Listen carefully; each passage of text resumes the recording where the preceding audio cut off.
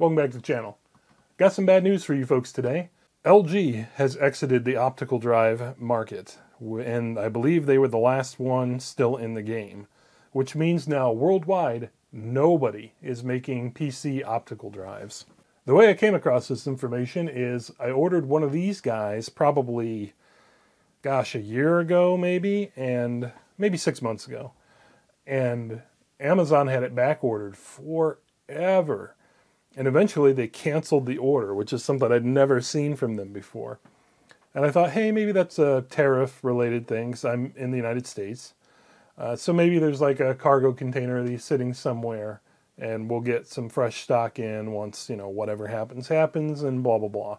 Because I've seen this kind of supply chain stuff happen before through the 2019, 2020 era. Blah, blah, blah. You guys were there too. You know what I'm talking about. But that didn't really happen. The more expensive boxed Asus version was always kind of around, but also kind of getting incrementally more expensive and kind of running in and out of stock.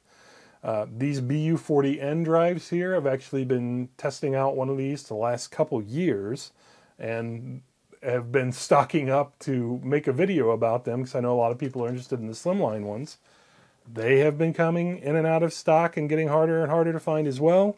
Then about a week ago, I had a viewer leave a comment that said, hey, I'm over here in Europe and I can't find these drives.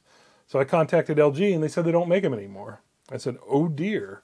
I wonder if that's a Europe thing. I wonder if that's worldwide or the United States too, or whatever. So I also got a hold of LG and they confirmed the same thing to me. And not only did they confirm it, I had them confirm it by model number. So for sure, the full-size drives are done forever. LG no longer even supports them. I'm assuming that means if you buy one, new in box somewhere like, that guy there, and you need warranty support, that LG would just maybe refund your money or tell you to pound sand, I don't know. They did tell me that the BU40Ns, they are still supporting, so they're still an officially supported drive, but they're not making them anymore either. Oddly enough, this guy down here with the UHD logo on it, I've had sitting around for, maybe about a year or so, kind of waiting to get my ducks in a row to make a video. Not this video, of course, but videos about these. And I thought, I better buy some new supply just to make sure everything is still the same before I start the video. This, of course, before I knew all the manufacturing had ended. So this guy's been around for about a year. This guy's been around for about a month. And I thought, oh, well, they must not be paying for the UHD logo anymore because there's no more UHD support, blah blah blah. See some of my previous videos about that if you want to know what I'm talking about. But I was wrong. What we have here instead is this drive that I've had kicking around here for a year or so was manufactured in September 2023, and that's probably about right for as long as I've had it around, and it got on a cargo boat to get here and all that other stuff. This one that I just got last month was made in August of 2018. And has been hanging out since then. So this brand new drive that I just bought on Amazon through a third-party reseller is 7 years old. It's actually just had its 7th birthday.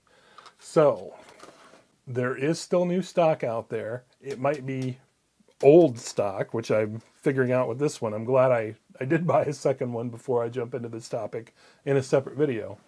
But the market has gone where I thought it was going to go. These drives aren't being built anymore. It will be a matter of weeks or months until you straight up can't buy them new anymore, period, even if they are new old stock.